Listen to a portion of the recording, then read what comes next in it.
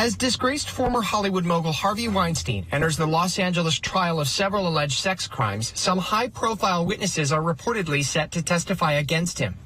An attorney for the once powerful producer has said several of the women set to recount their experiences of sexual assault include well-known actors and models. One of the reasons that that's allowed to happen, or maybe even promoted in our society, is because of the secrecy and shame that surrounds the act of sexual assault. The list of Hollywood A-listers who've accused Weinstein of harassment, assault, and even rape is long.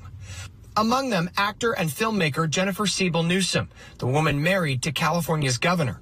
Her attorney confirmed to Newsy Tuesday she will testify against Weinstein. Like many other women, my client was sexually assaulted by Harvey Weinstein at a purported business meeting that turned out to be a trap, she told us.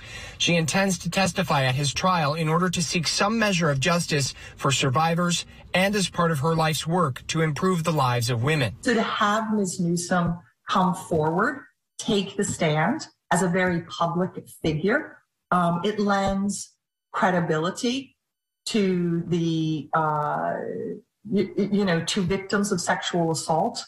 The other side of me is, why do we always have to have somebody who's politically or economically or socially powerful? When does the average woman get her day in court and her say? Weinstein's West Coast trial follows his conviction in New York for raping and sexually assaulting 2 women. He's already serving a 23-year sentence for those crimes.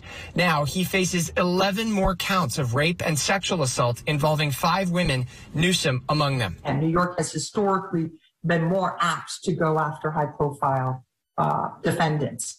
And so it's interesting to see that California is now doing so as well. His conviction here could land him in prison for the rest of his life. A fate sealed long ago, but only with the spark of a national movement to hold powerful, predatory men to account. James Packard, Newsy, Los Angeles.